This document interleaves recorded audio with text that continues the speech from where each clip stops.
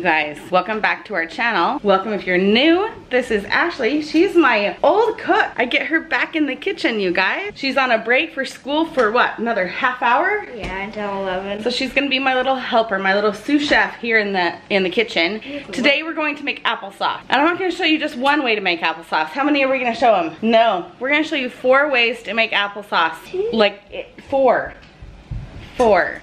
Let me show you all the different ways we're gonna make applesauce. And how many ingredients are in applesauce? Do you know? How many ingredients? What do we put in it? 1 apples.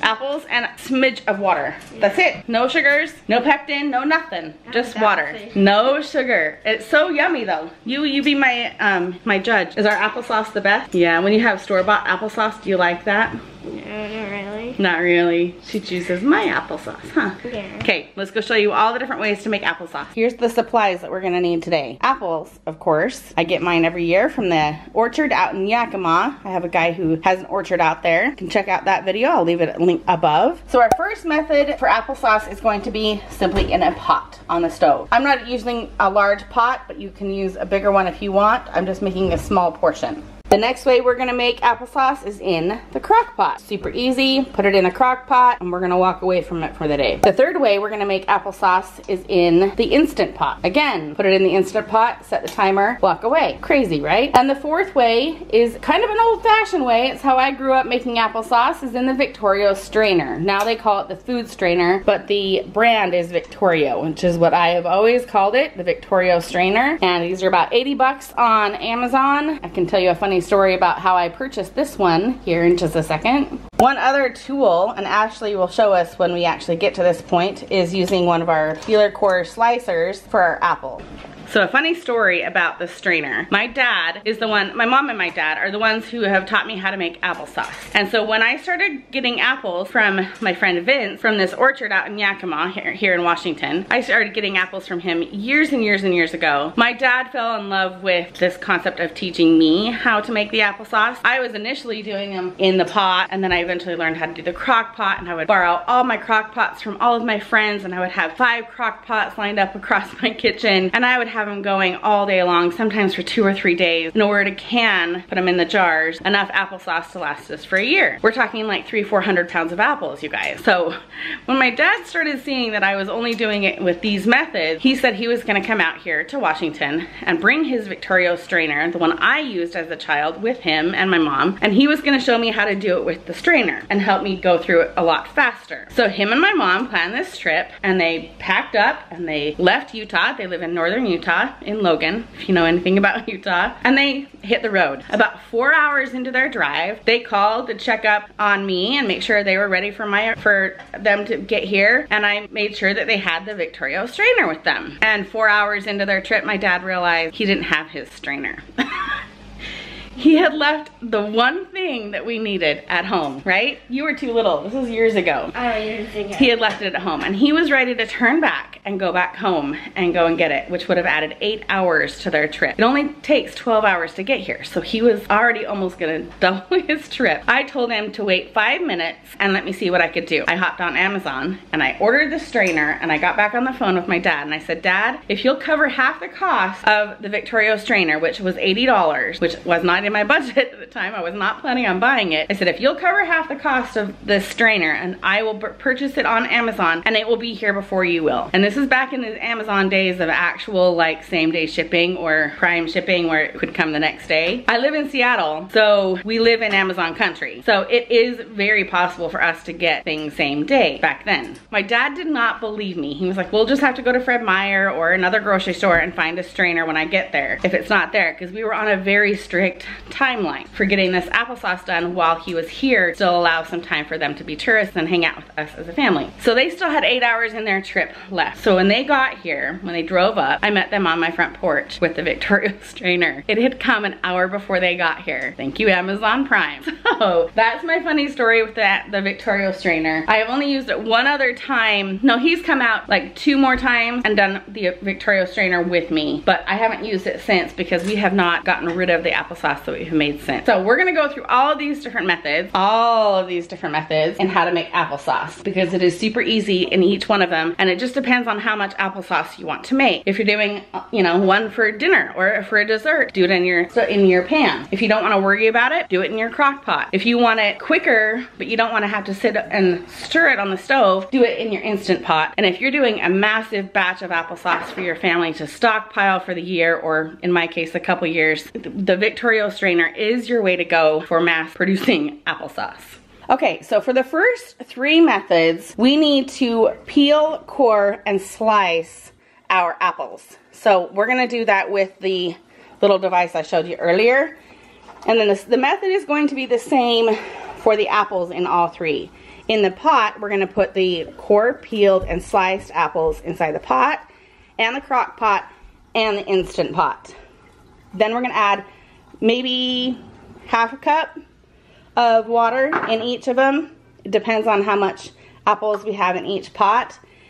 And then literally it's about turning all the devices on. Turning the stove on, turning the crock pot on, and turning the Instant Pot on. So first of all, let's go and core, peel, and slice our apples. The trick with the core peeler slicer is that it does suction to your table. So take this little lever, hold on to it, Ash, for me, and you just go back and forth until you have a really good suction on it and it's stuck to your table. Okay. So that's kind of the trickiest part, right, Ashley, is making sure that's stuck to the table. I can't. You can't do it. Yeah, you can't get it off the table. Okay, so I put a strainer in my sink because I'm not going to let the peel go down my disposal, but I've set this to go right over the ledge of the sink and down into the strainer. Just peel it. So I don't even wash my apples because you're just going to peel off all the part that you'd be washing anyway. Okay, so the first trick you're gonna do is you're gonna put the apple onto the little prongies. So then you're gonna twist it. And it literally peels it, cores it, and slices it. Ours has come loose on this one. I'll show you. In about 5 seconds. It just took that. Check it out. It looks like a pineapple. It does look like a pineapple. Let's see if I can pop it out. Look. So it's cored, it's peeled, and it's sliced. That's cool. Isn't that cool? So that's literally all it's gonna take. I might just slice this in half and put it in each of the pots.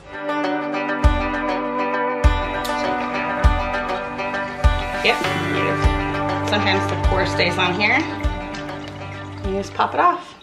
Okay, so what I'm gonna do next is take these apples. You don't really have to do this. I'm just gonna kind of chunk them up a little bit more for the pot style. But like I said, you don't have to do that. Oops, that was a seed. Don't want seeds in there. All right, so here's what it looks like in the pot, and you can repeat this same method for the Instant Pot and the crock pot. Okay, my assistant is going to put in, we've got a cup of water, go ahead. But you just want to make sure that there's some water on the bottom of the pan so that it doesn't burn on the bottom, so it has some moisture. And then literally, we're just gonna let that sit.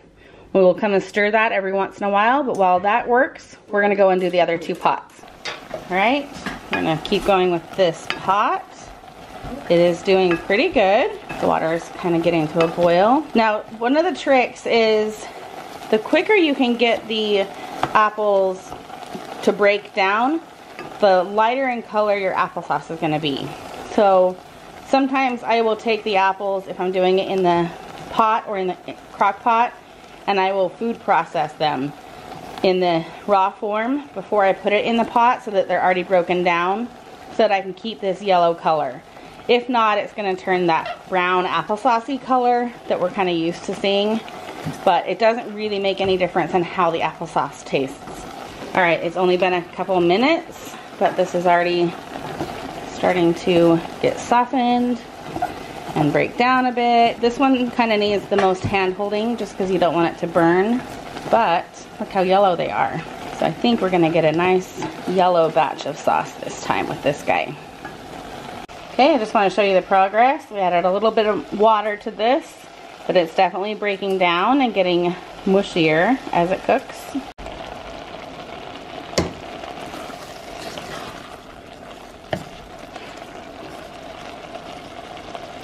Just as a reference, I'm keeping these all in order with each type, but my Instant Pot was done third, and it's already done. The stovetop in the pot was turned on first, and then I did my crock pot, and then I did my Instant Pot, and it's already done. Just so you can see how long it takes per, like, as a reference, per type of method. All right, I might call it on the stovetop applesauce because I don't want to burn it, and I keep having to add water. It's a little bit chunkier than I normally do it, but it is going to be pretty good. So I think we're done with this guy. If you wanted to get less chunky, like I said, you could put it into the food processor first and then put it in here, or just chop it up really fine before you put it in the pot, and then it breaks down a lot faster. I think I'm going to pull this off the oven now.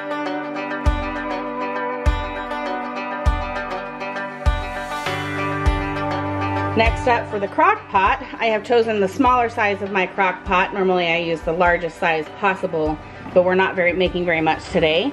So I've got my core peeled and sliced apples right here. Again, I'm just gonna cut them in half, maybe in quarters, and I'll stick them straight into the crock pot with a cup of water.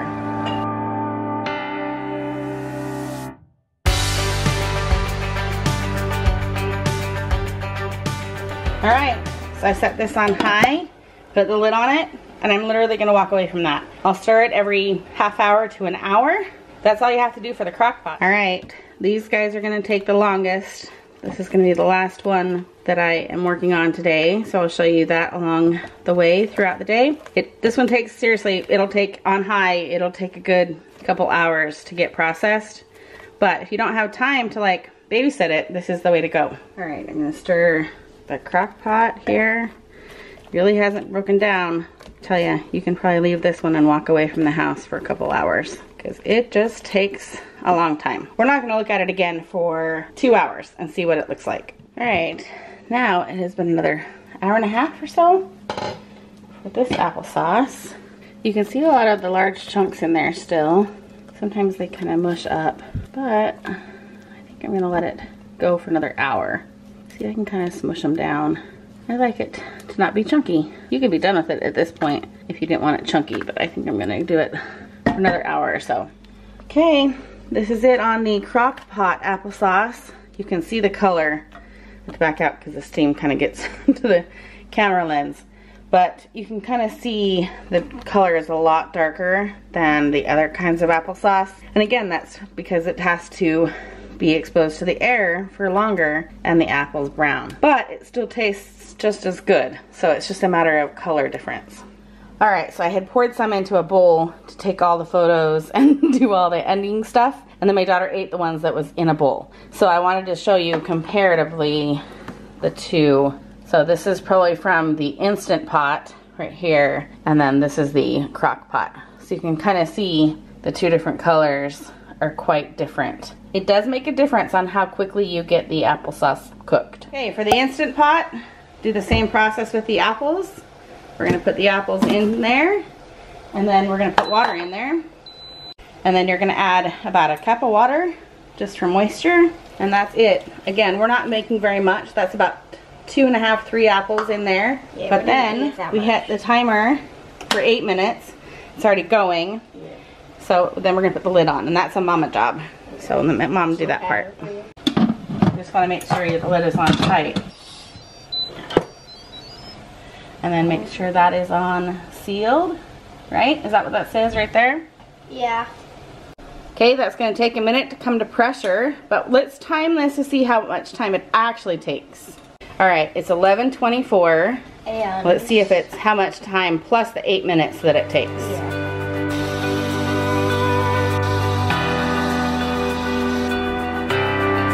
All right, it is 11:40. Timer just went off on the Instant Pot, so that took 16 minutes, start to finish. So about double the time, the 8 minutes. And what I'm gonna do is go ahead and release that pressure away from my cabinet. Okay, pressure has been released.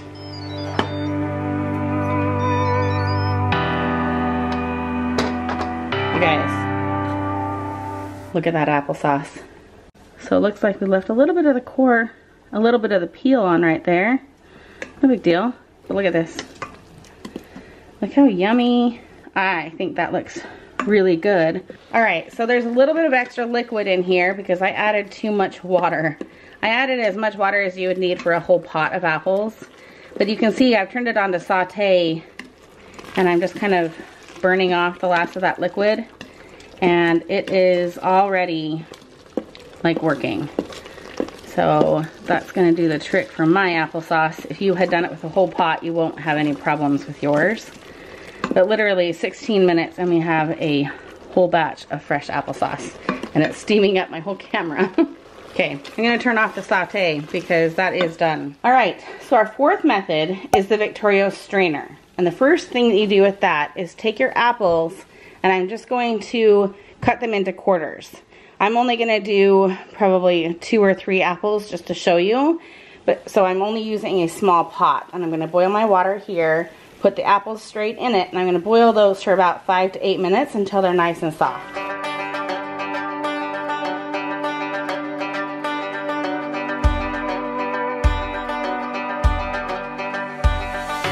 All right, the apples have been boiling for about 5-6 minutes. I'm not actually sure because I forgot to set the timer. But you just want them soft, so I might just stab them. Yep. Oh, they are very soft. They are very ready to come out. And just because I can't do this while holding the camera, we're gonna take them out of that pot and put them directly into this strainer. And then I'm gonna get a bowl to go underneath here because it's all kind of a quick process. So I'm gonna set the camera up so you can kind of see the entire process. Okay, I've got 1 bowl for the applesauce and 1 bowl for all the rind. Now we're gonna pull this guy off. Some tongs. This is not a 1-person job, by the way. I am doing it 1 person because everyone's in Zoom calls. Okay, so putting my apples right up into the strainer. You don't have to wash these. You don't have to core them. You don't have to peel them. You literally just keep boiling them. That's it. And for me, I'm not doing any more, so. But if you were gonna keep going, just keep your big pot of water and just keep reusing it. The easiest part is to push it through the strainer. And it's the messiest part, by the way. It's gonna leak down the side of my cabinets.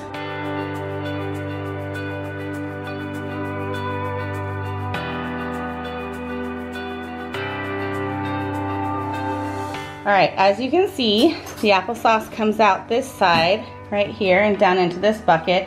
And I don't actually have enough rind that has spit out that other side. So, you know, that's okay. It actually takes quite a bit of apples to kind of get a whole batch doing it this way. But look how golden that is, because we took it straight from the boiling point to the bowl that it is like so yellow, and I love it like this. This is probably one of my favorite ways of doing it because you get such a original color to the applesauce. So while that doesn't yield me very much, it will when you make multiple batches. Okay, I lied.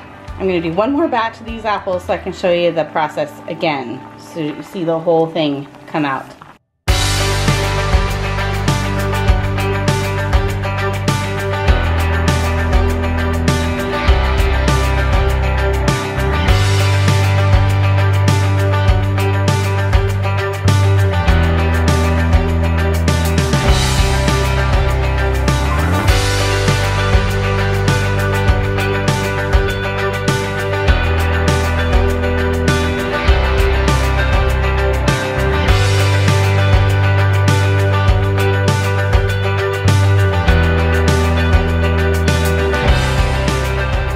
All right, I'm not gonna lie, I'm forgetting already how messy this process is. There's a pile of liquid there, there's a pile of goo right in there. Can you see all that? This is normal. It is tricky to find a bowl that will stay like completely up there. When my dad and I do it, we actually kind of prop up the bowl with like other towels and like try and get this whole area to go into the bowl because it's just messy right around this whole area here. It's just part of the process. We actually want to do it outside the couple times that we did it, but I don't have, at the time I didn't have a sturdy enough table. Now I have a 12-foot farmhouse table that I don't have any other use for, but at the time I didn't have one. So it was hard to do it outside, but I would recommend doing it outside if you have the ability to do so, because if you're cranking through these and making hundreds of pounds of apples into applesauce, your kitchen is going to be a disaster by the time you're done when it comes to like boiling all the water and then doing this whole process with the Victorio strainer. It's kind of a mess. But I want to show you where all the peels and the core come out, because that's kind of the genius of this method, is that you don't have to do the prep work. You literally just boil the apples and put them in. So that's why you get the yellow applesauce with this method. So the cores and the peel and all the other stuff comes out this side. That's what this bowl was here for. I didn't make enough to like have it crank through and be a continuous string, but here's all the core and the peel, and it just completely separates all on its own through this little strainer, thus the name, the Victorio strainer. But look at this applesauce. Like, look how yellow. It's pretty runny. The more you make, the thicker it kind of builds up, but it actually sets up quite nice.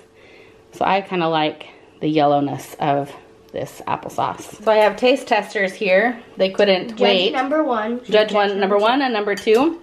Hey, switch side. This is the Instant Pot. This is the first one that's done, right? Yeah. What do you think? Pretty, oh, give me a break. You're being... trying to cool it off. Okay. You already know it's good, you little twit. That's your fourth bite. Yeah. What do you think, Ash? Look, she's eating the whole bowl. Yeah, the whole bowl's gone. All right, you guys, that is it. I've got all 4 methods of applesauce right here. This thing is a beast to clean, but it's all cleaned up. So we have the pot applesauce, the Crockpot applesauce, the Instant Pot, and the Victorio food strainer applesauce. And that, my friends, is it. I hope you enjoyed this, and stick around, subscribe, come back for more. You know, we just start cooking and decorating and doing a whole lot more during the holidays. I hope that you join us here on our channel, and we'll see you next time.